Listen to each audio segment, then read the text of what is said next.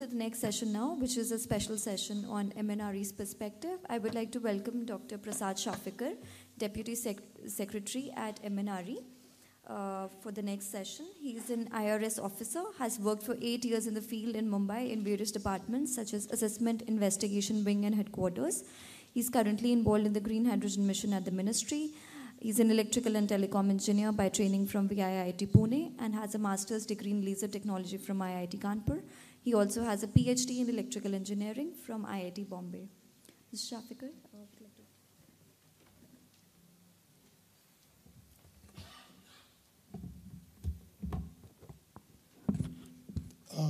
First of all, many thanks to Renewable Watch for inviting me here. I would just start with a note of caution. We all know that the code of conduct is in place for elections, and there are limitations to what we can say in public. So I would not be able to comment on new policies or any initiatives which you may see in some time. It's not proper for me to comment on that.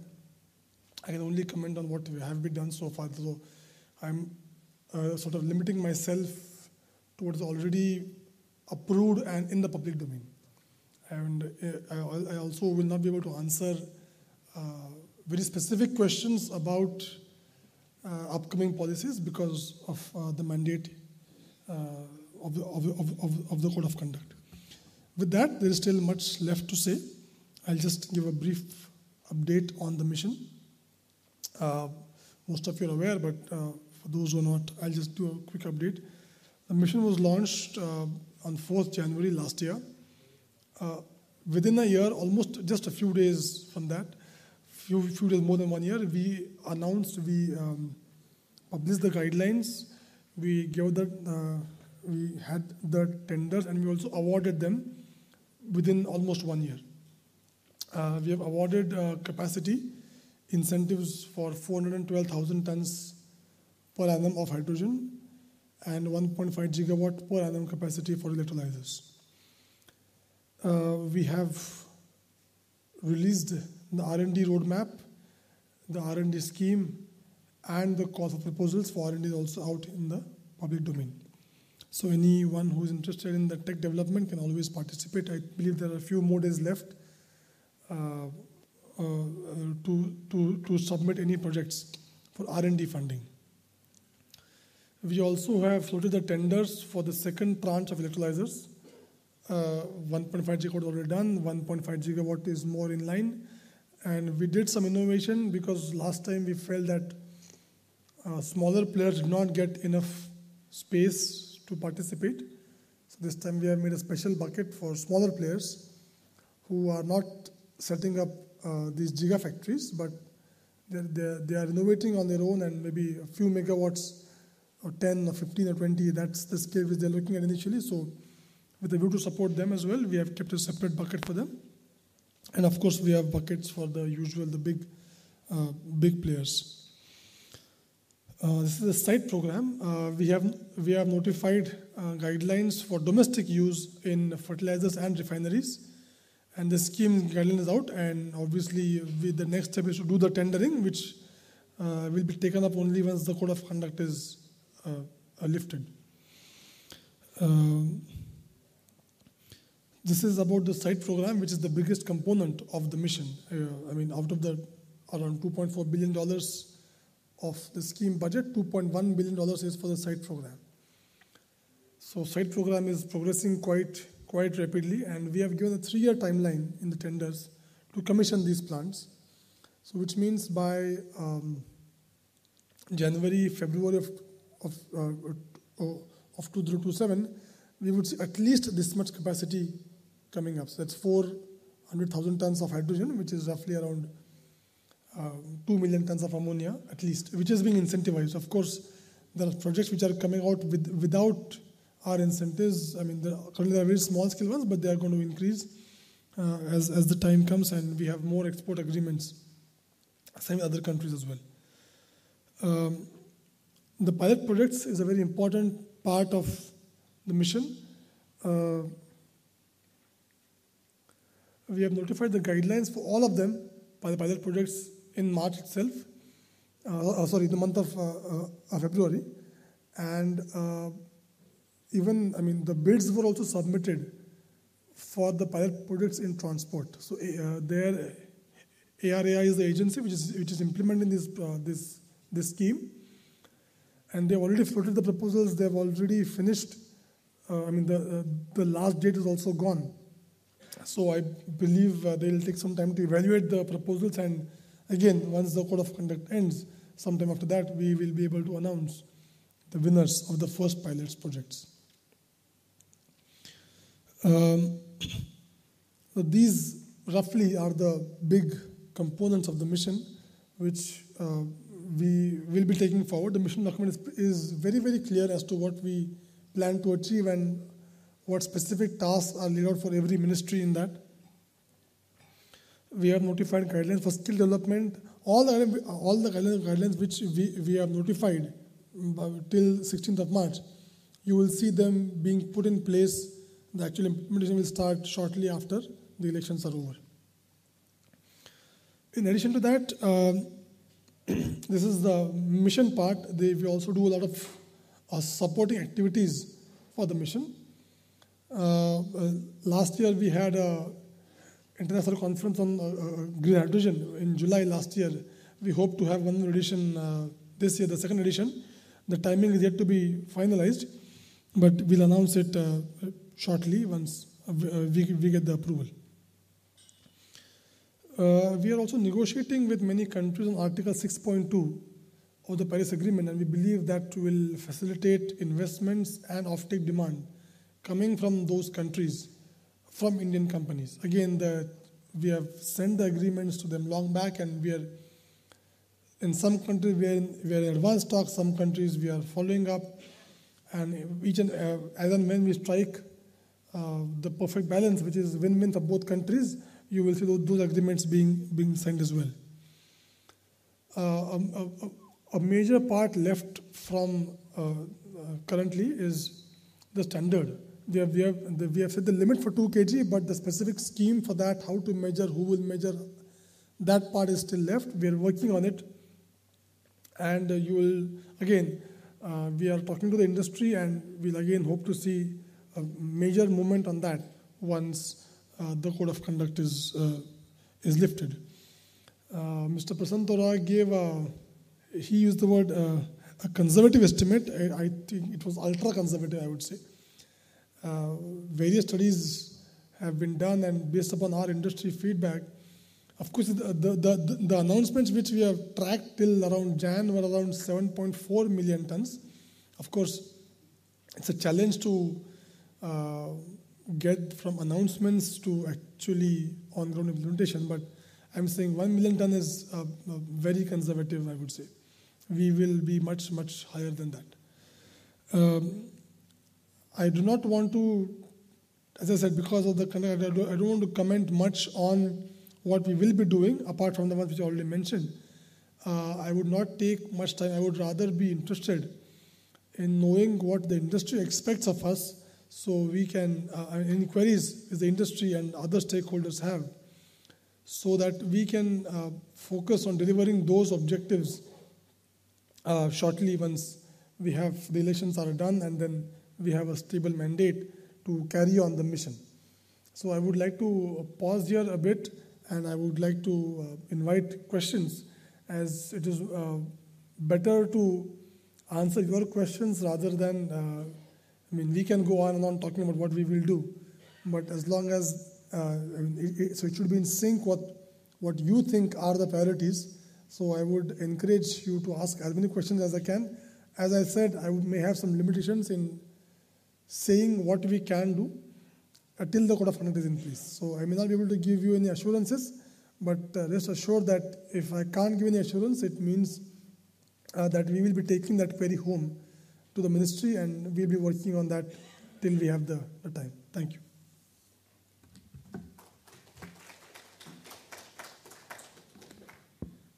Thank you, Dr. Chaphekar. 2-3 questions from my side before I move to the audience questions. There was a question in the last session about the export potential of India. Where do you think India stands in terms of, its export potential when you compare it with markets like Oman or Saudi Arabia or even the US? So I presume you're talking about green hydrogen, not blue hydrogen. Yeah, just the green hydrogen, yeah.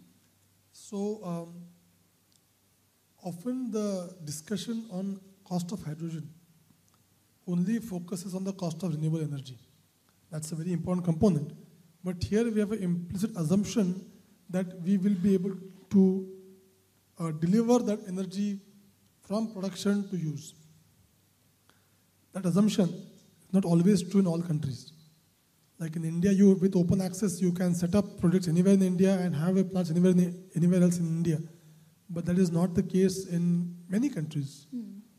Even Australia, Europe, Oman, they are still having these dedicated plants and the dedicated transmission lines to the production plants.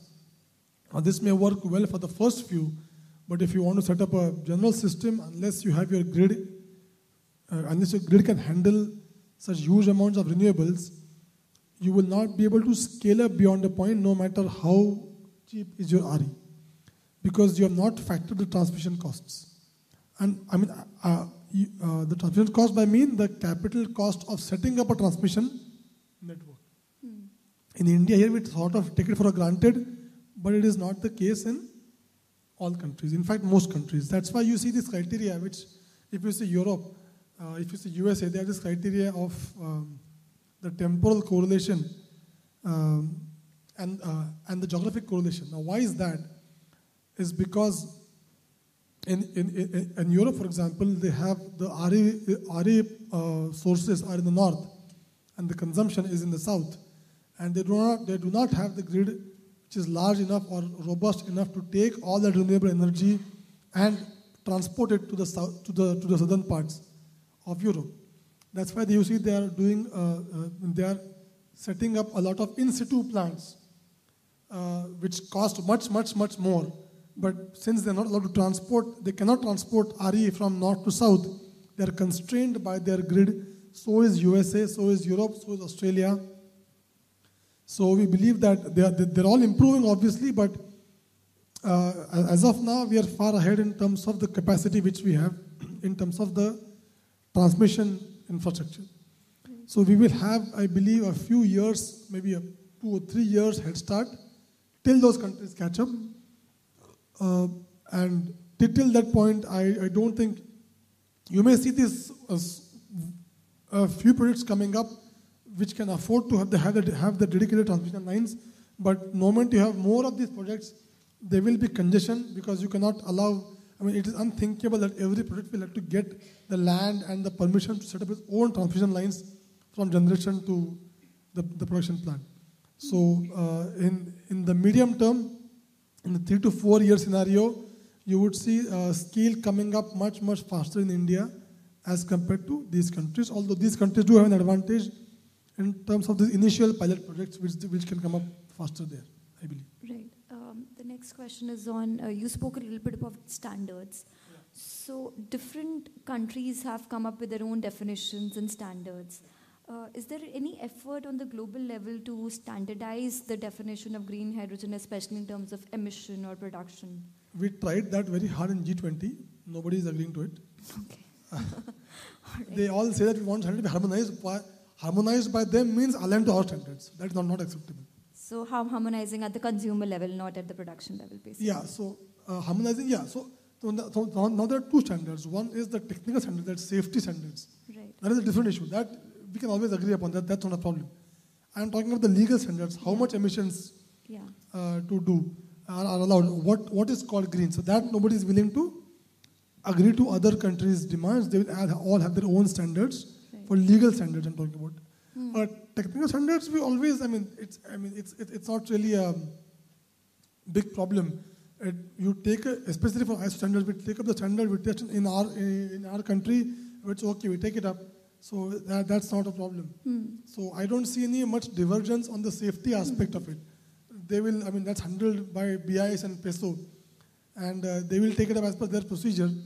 In fact, if you, MNRE had set up working groups in this regard. I didn't mention that. in my address. But we, in last May, we had recommended 94 standards to be adopted on a priority basis. Until I think January or February, around 65 of them were already published by BIS, PESO, and other authorities. And I think few more are on the way. In fact, they have gone beyond what we recommended. If you see, ARI is also working on standards for two-wheelers and three-wheelers for hydrogen. So they are also publishing those standards. So that I don't think there's any problem in that. You can always harmonize that part. But I'm talking about the legal part, the geographical correlation, temporal correlation. That part is difficult to harmonize. Right. Okay. We'll take some questions from the audience now. We'll start from our left, starting from the first row. Yes, sir, please.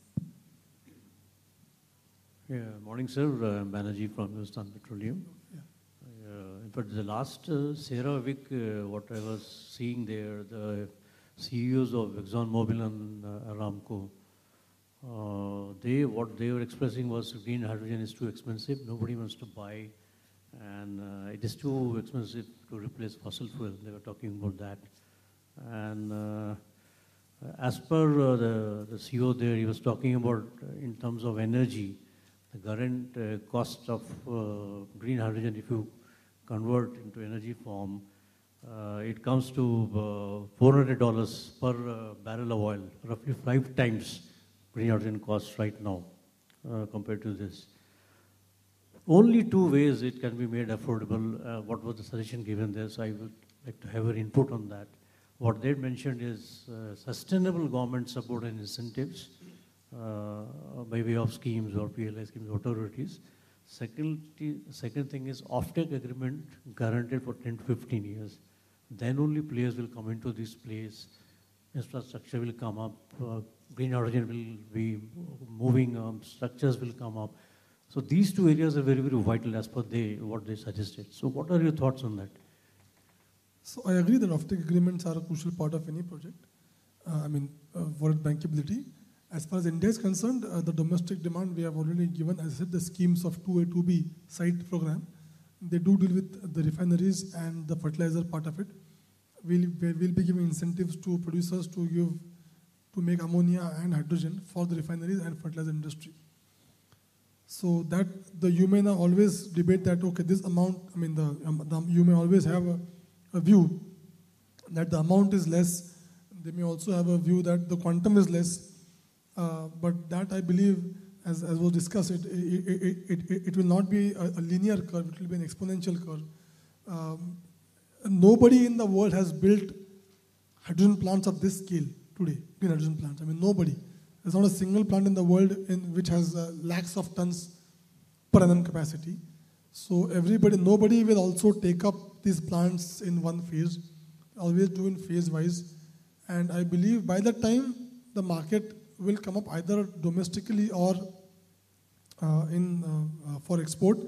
Especially if you see countries in Europe, they have their mandates for use of green hydrogen. X percentage should be green. And Europe cannot afford to make everything in Europe because it will be too expensive for them. So they will have an import quota, for example. They have an import quota. They cannot, beyond that, it is not economical to produce in Europe, so they'll have to import from other countries. And India is a very strong player to support. So as a government, we do not distinguish from export to domestic consumption. As long as the demand is there, we are happy to come up with incentive programs. And many inventions, many industries grow in a very creeping manner. They creep along, and for example, there is a project by Hygenco for steel industry already commissioned. There is a project for I think JSW, if I'm not mistaken, also they're on track to commission it of making green steel. So you will have this creeping progress from all sides, and suddenly you realize that you have come very, very far from where you started. So the government will do its part, but obviously government of India cannot match the scale of incentives given by IRA or EU. That's not possible. We cannot have billions of dollars of subsidies being given. In fact, if you see the recent news, China has challenged the IRA in the WTO, and we have had our experience with such schemes when we went to WTO, and we lost certain legal disputes. So that which create uncertainty in the investors' minds. So we have designed our programs to not sort of come in clash with international trade rules. That was also a factor. So our incentives are also tapering down with every year at their fixed period. And offtake agreements are concerned, people are already working, and India has not given mandates yet, but many other countries have, and they are willing to procure, look towards India as it's a very reliable partner for supply. So I believe offtake may come from export, may come from domestic. We'll have to wait and watch. Right. We'll take one more question from the middle column. Please, the fourth row, please. You mentioned about two costs. Obviously, the capex cost of producing hydrogen and the cost of setting up the infrastructure to transmit hydrogen. Those are two big components. Generally speaking, in terms of the capex investments, what is the ratio of these two in terms of the impact that they have on the end hydrogen cost? And is it significantly different in some parts of the world?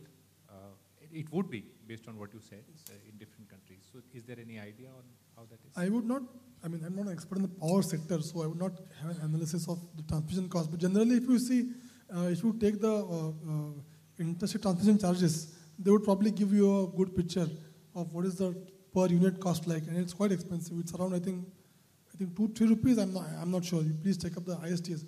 But India has given ISTS waiver for RE projects for green hydrogen. So it will not translate to those. So if you see the RE tariffs in India, even for a higher CUF like 70-75%, are around 4 rupees per unit. If you go for vanilla solar, it will be around 2.5, for wind around 3.2, 3.3, depending upon the scale. So that is one of the cheapest in the world, and they may further reduce in the coming years. So currently you will get RTC power, RTC means around 70-75% CUF, for around 4 rupees, which is one of the cheapest in the world. And since there is no charges for transmission, you will get that as it is. There is no addition to that cost for green hydrogen sector. Obviously, there's nothing free. Somebody pays for it, but it will not be the hydrogen producer who will pay for it. Right. Any other questions in the middle row? Okay, there are a lot of raised hands. So maybe we can come to you later. We can go to ma'am first. Please go to that.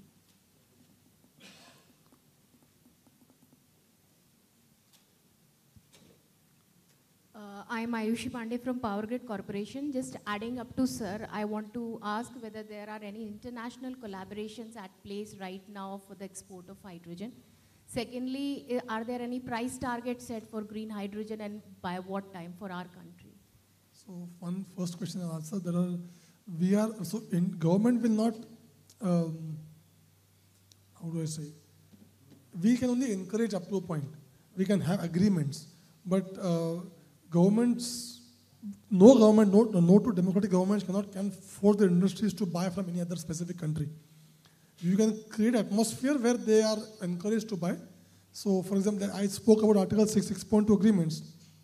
So we can talk with various countries for that agreement, but obviously that agreement does not mandate anything. It's just a mechanism for transfer of credits to that country and inflow of either investment or technology or other such things from that country to India, and then the credits will go, the JCM credits will go from India to that country. The ITMOs, as they're called, will go from India to that other country. So we can create an atmosphere, but government will never mandate that you have to buy from this country or that country. We'll have to buy from the cheapest stores, wherever they get it from.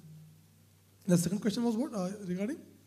Targets. Yeah. No, there are no targets in terms of number. We don't have like a US program, 111S. There's no such program. At least not officially. We hope to go as low as possible, but obviously there are no set targets. Right. We'll take the question from the one there. Yeah. Yeah, sir, Prasanna from Thermo Fisher Scientific. Sir, your job is really challenging. Why? Because you're trying to get in a new technology. And India is a country with a lot of reserves of black gold, that is coal. And Coal India Limited, I think, is the largest employer, about 6th or 7th largest employer in the country. So how do you see this balance? There would be a tug of war between you and the mining industry and the energy sector of the government. So No. how will it pan out, sir? There's no talk of war. Okay. Every ministry has a target set by the central cabinet. So we function according to that. Why would there be talk of war? In fact, Coal India is getting into renewable power now. Okay. There's a question in the left column. Yeah, can you please come to the second row? We'll come to you, sir, and then we'll come to you, ma'am. So just your thought process that when you designed the PLI, especially for the electrolyzers, and if I compare that to the PLI for the solar module, the polysilicon, where the thought process was that the big is good because that's where the costs really go down, and that model has clearly worked. While when we saw the PLI for electrolyzers, it wasn't really of the scale you would expect, which is like a globally competitive gigawatt scale electrolyzer facility. And we try to spread ourselves maybe too thin. So what is the broad thought process, sir? And is this just a part one? And as we did in case of solar PLI also, that we jacked up, in the phase 2 significantly and kind of went in for a global scale capacity, because I really believe that India has a real chance of like China plus a quality at maybe Europe minus pricing, and can become a hub, irrespective of whether green hydrogen happens or not, but for electrolyzer on the strength of the engineering industry of India. So is this your thought process, sir, or how do you see it? So not really asking what will happen post the election, but just the thought process. So we have got limited amount of budget in which we can support limited number. Now if we say 1 gigawatt, I think we have only 2 or 3 players in the country to access the incentives. That is not the situation which we are looking for. So now it's always debated whether it is too thin or not too thin, because see, no company builds a business based on the incentives alone. Incentives is just a bonus, so to say, to increase their profitability in the first few years by a few percentage points. So no country and a business based on incentives will never survive. It will shut down after the incentives are shut down. So our incentives are never intended to have we don't want that our companies are addicted to incentives for setting up their business. They only set up business if they have a business case without incentives. Our incentives give them an initial push which they require and leave it at that. So whether we do it for 300 megawatts, which we've done, or 500 or 700 or 1 gigawatt, it would not have made much difference in companies' plans. It's just that here, you see, many companies feel that they have a chance to compete, and that's why they innovate. So if you give less incentives, you get more innovation. So our target was not to have too small and too large. It was somewhere in the middle. Now you can always debate on whether 300 megawatt is optimal or no. There is no way for anyone to tell whether it's optimal or no. There is no metric developed for that anywhere in the world. Right. So, but this is a general feeling up to the industry. It's a ballpark figure, and that's how it was. 300 megawatt is not. We didn't pull out of a hat. We talked to the industry, obviously, and they also compromise based upon their needs and what we would want to. As India's needs, we want to have more players, and they want to have more incentives. It was a compromise. The truth lies in the middle somewhere, as always. Sure. Thank you, sir. Thank you. We'll take one last question, and then we'll close the session. Yeah, hi, sir. I'm Malvika, this side from Renew. So I actually had 2 questions. One was that governments all over, there are ample of decarbonization targets happening, right? But there is no monetary penalty as such on offtake. So are there any discussions happening at the government level that how these targets can be achieved? Monetary on which offtake? Sorry? Monetary penalties on offtake. By India or others, you're saying? Others. So I'm not well aware of the legal structure on which, but see, there is currently no penalty. So for example, I don't know about India, I don't know about other countries, but we have the Energy Conservation Act, which allows BEE to impose such mandates, and I believe when the time comes, they will impose these mandates. So that's why, for example, we have the carbon market, right? It's the CCTS scheme. Now that scheme will never work if there are no penalties. So, but that is the area of BEE, I believe, which can give a proper answer to that, because they are in charge of the agency of enforcing the Energy Conservation Act. So I think a legal answer, if you're looking for, BEE is the place to actually get your answers properly. Right. And one last question was also on that we realized, for example, in APAC market, that they have a cutoff when it comes to what they classify as green in terms of their carbon intensity, which means that blending is a possible solution. So are there any mechanisms or methodologies being decided that how will the accounting come into picture? Yes. Yeah, so I just mentioned that the certification part is still left, and we are working on that with the industry. And as I said, because I cannot comment more on this at this point of time, but you will see progress on it shortly. Right. Thank you. On that note, we'll close the session. A big hand for Dr. Chaphekar, please.